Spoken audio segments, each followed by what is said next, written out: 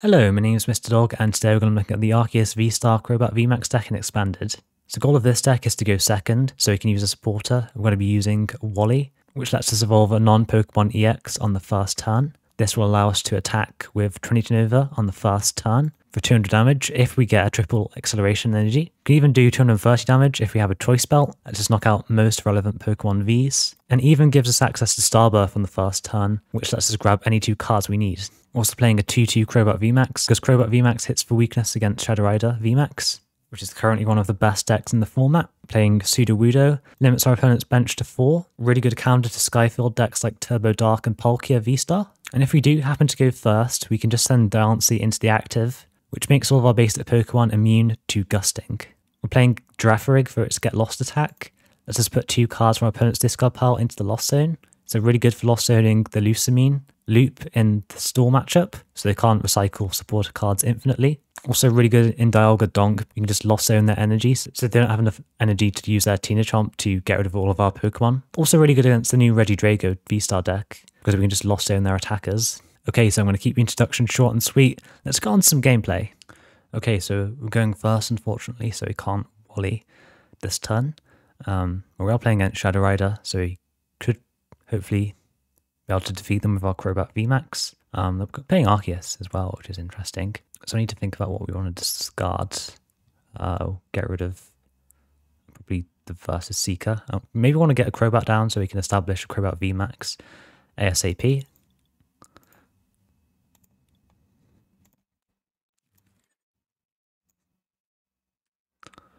We'll attach an energy. And so Crobat for 4, that sounds good to me.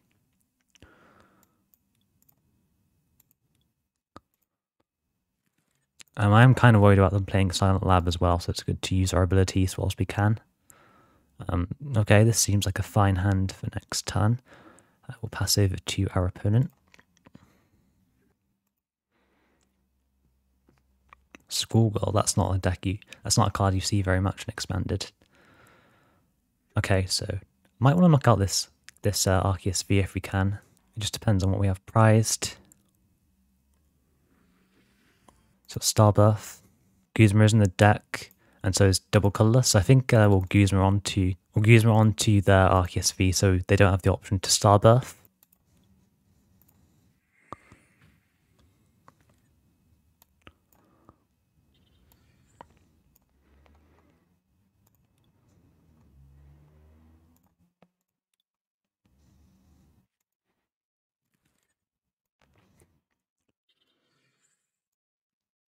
I also don't have the opportunity to use 20 Nova to put energies onto their Calyrexes as well, which is really good. And we'll start powering up our Crobat, I think. Going to honestly get the VMAX now in case they have something like a Gengar Mimikyu. That doesn't sound terrible, because we've got the Versus Seeker in hand anyway. So we can just, if they get the VMAX and they send it into the active, we can just threaten to take a free prize card knockout, which is really, really strong.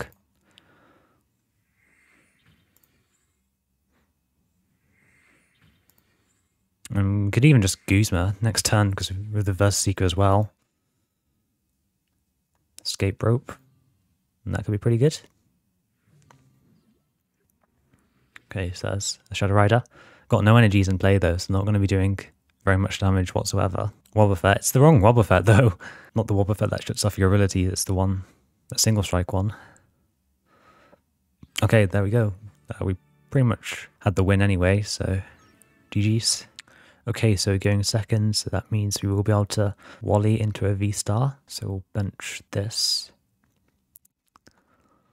and use Wally.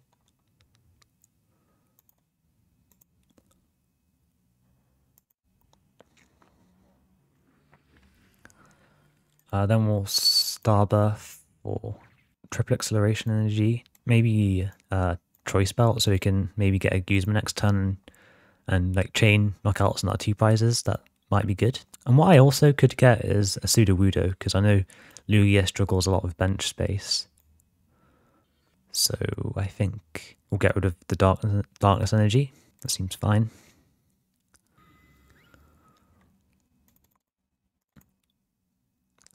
Hopefully this Arceus won't get knocked out. We'll get 2 on here and 1 on the bench. So far, I don't think they've got any Archeopses in the discard pile. So hopefully they won't get set up next turn.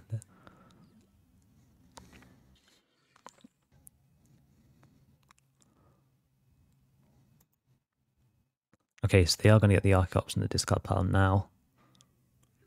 Okay, but they don't do much else, which is pretty good.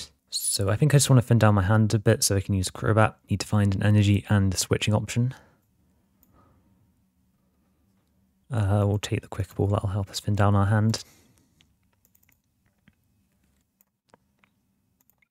We'll shuffle an energy back into our deck. We'll attach this to here. I think we'll grab another V-Star.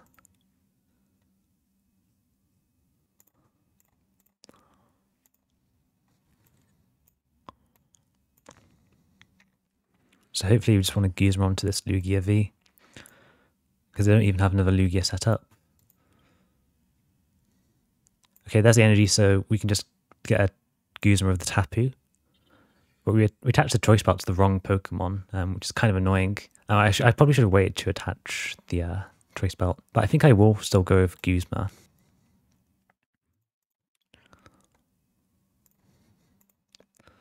And I think the other Choice Belt is still in the deck, so he could still be fine.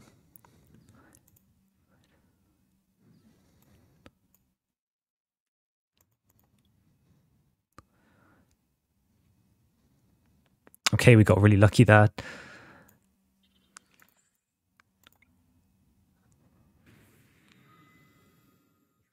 Okay, GG's.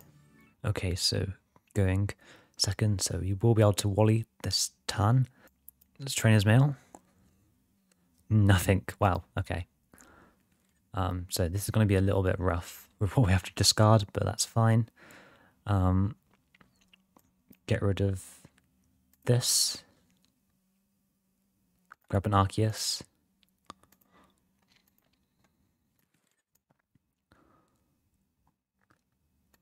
And I think we'll keep the versus Seeker around so we can use Professor's Research next turn. That sounds pretty good. Go to this and this. And get a Wally.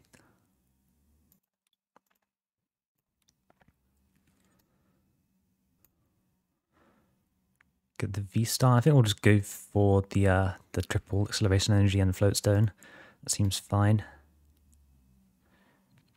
Float triple.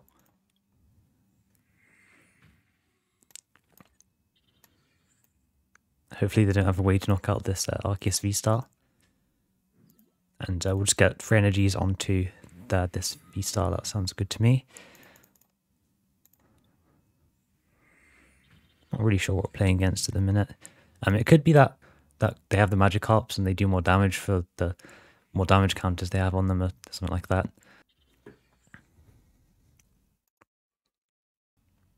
I guess we'll find out.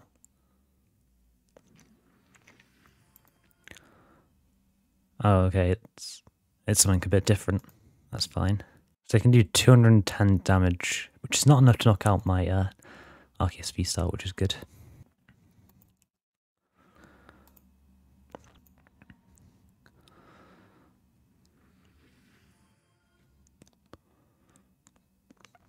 Okay, let's see how many get. They get 5, which isn't bad.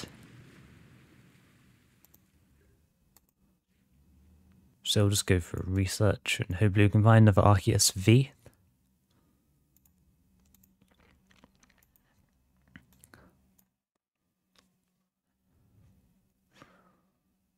Okay, nice. I thought we were going to whiff for a second.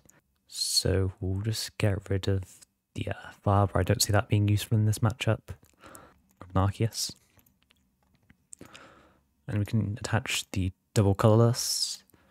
So we can conserve energies, the basic energies. Then we'll just trinch it over. And get 1 energy onto the Arceus V.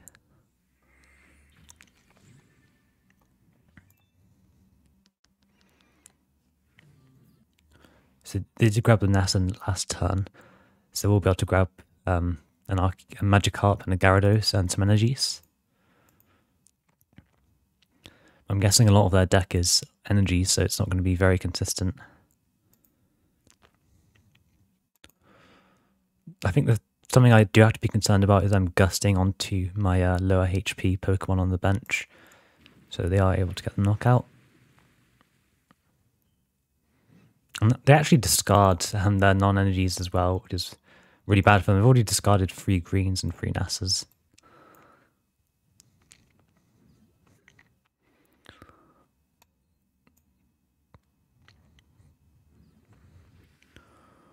I think at this point we'll shuffle some energies back into the deck and some of our Pokemon, just so we don't run out of resources.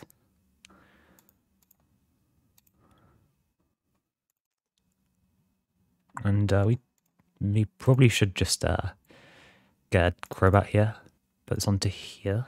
Could maybe retreat to deny a knockout at some point.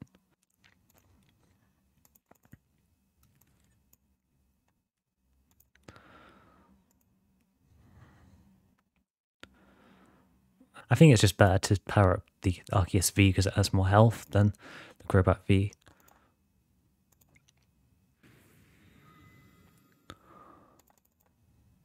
So just put all the energies onto here.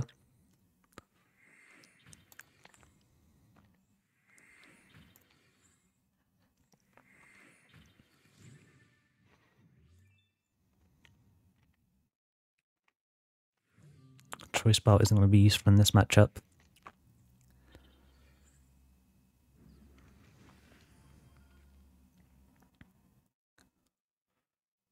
Another 5.